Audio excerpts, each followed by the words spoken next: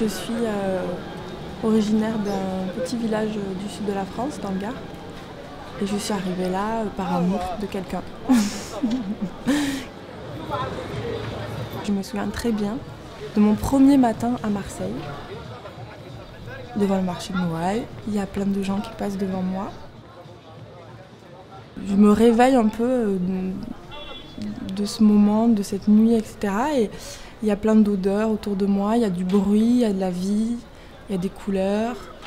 Et d'un coup, je me dis, enfin un endroit où je peux être moi aussi étrangère, quoi.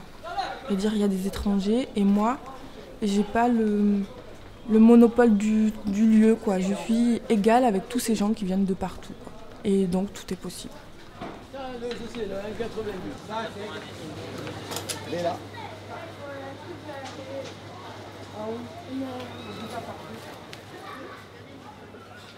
Je pourrais jamais m'approprier Marseille.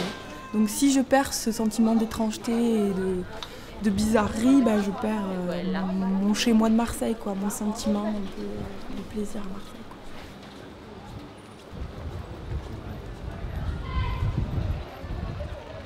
C'est comme si c'était un peu un animal sauvage et je crois un peu la connaître. Et voilà, je suis pas... C'est pas ma meilleure amie, quoi.